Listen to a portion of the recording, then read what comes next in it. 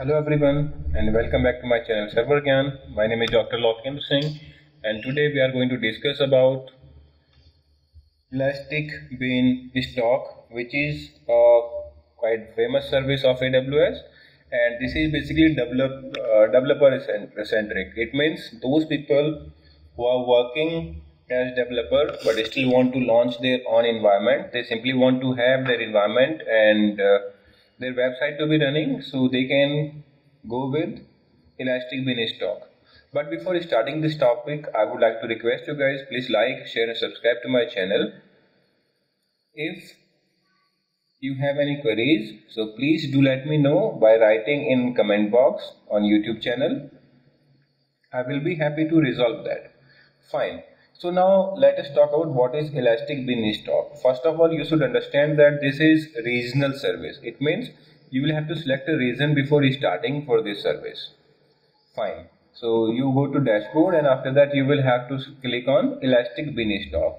Now let me explain what is Elastic BeanStalk. It means if you have your code ready and you are not familiar with AWS console or maybe the particular architecture which is required to install or to run your application. You don't know how to install Apache, you don't know how to install MySQL, or you have no idea about how to log into server or how to create users which will be running your application and all, then AWS Elastic BeanStalk is best option for you. Fine. So now how to get started with that? So just click on this icon and there will be only three steps. First of all, select platform. For example, you want to run your application on Windows application, you want to have MySQL and all. After that, upload an application or use a sample. So here for this environment, I'm going to use sample application, and after that run it. That is it. What you are going to do. So you can select your application like PHP, Ruby, and you can have Tomcat, Node.js and so on. Whatever you want, you can start with. So first of all, let us click on get started. Application name I'm going to give it Lokendra. I'm going to give my name here. Okay, select platform what you want, like Docker, multiple container you want, Elastic BeanStalk, packet builder, Go, Node.js. So for this tutorial guys, I'm going to select Node.js as platform. Okay, you want to run your sample application, you want to upload your own code. If you have your own code available, so you can do like, you can click on upload your code and you can upload a zip or zwar file, whatever you want. So for this tutorial, I'm going to upload sample application and just create application.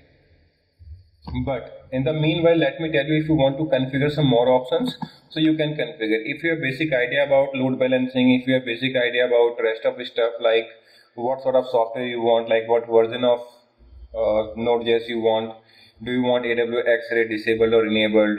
X-ray means it will let you have the feature available that will basically let you know the quality of your code.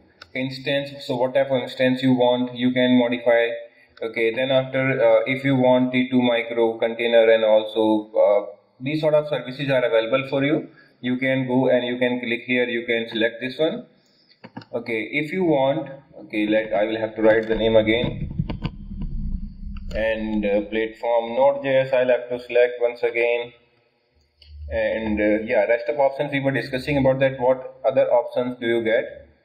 You can go for capacity planning, load balancer, you can have rolling updates and deployments, you can go here, security, network, notification, email address, and rest of stuff you can configure here. So it is not about like you can upload on your static sites. If you want, you can configure a dynamic site as well using AWS Elastic BeanStalk. Fine. So let us create application.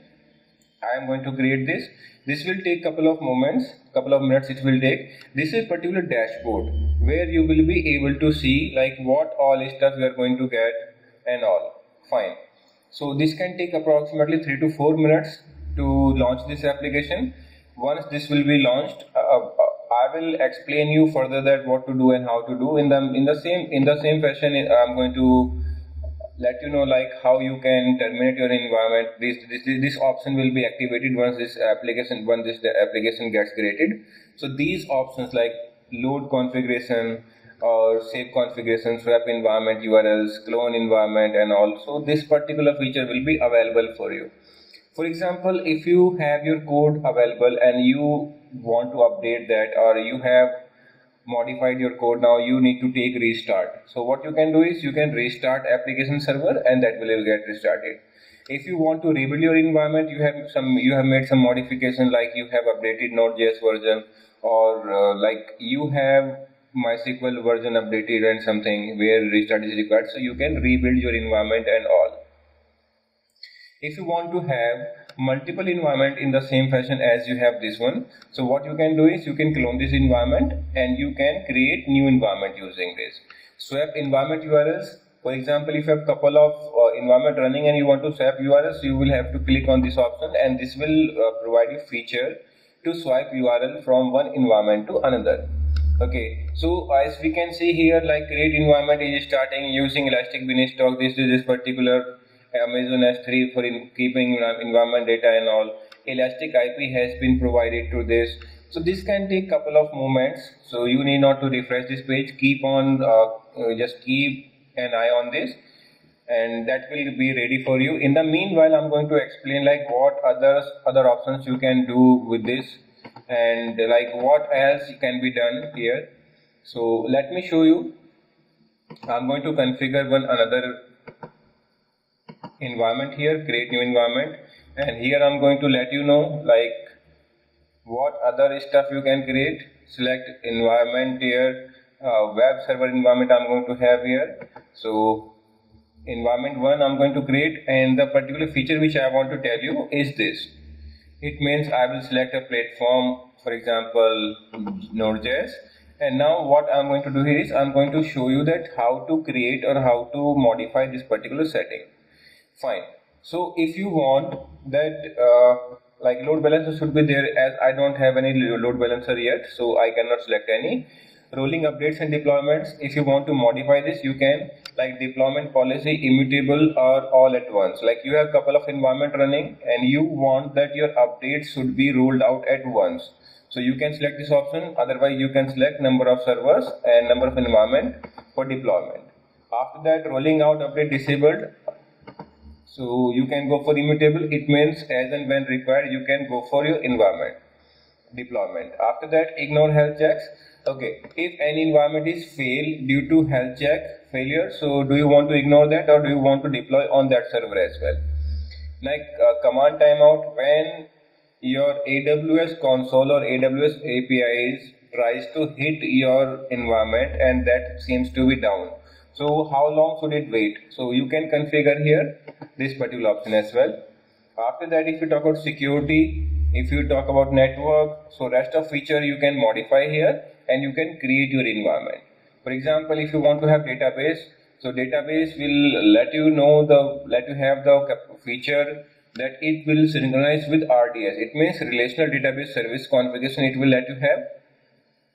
If you have any snapshot, so you can configure using that, or MySQL engine you want to have, you want to Oracle, Postgres, like SQL, EX, or whatever server you want to have.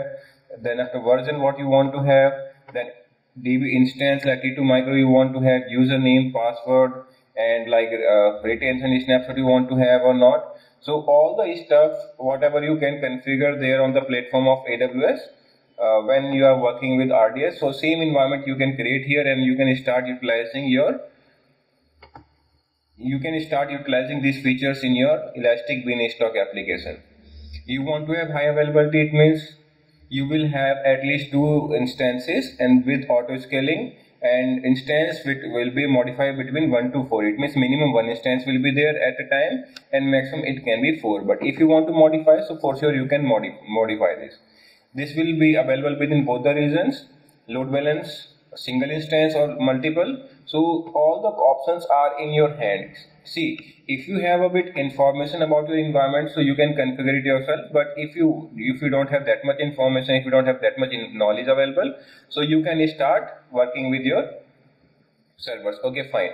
So successfully launch environment, and this will give you the URL of your machine. So if you simply copy this IP address and if you try to paste this in URL, So obviously this should give you the particular look and feel of your application. Fine. So what is it that it did is like it created one environment for you and your application is ready to be used.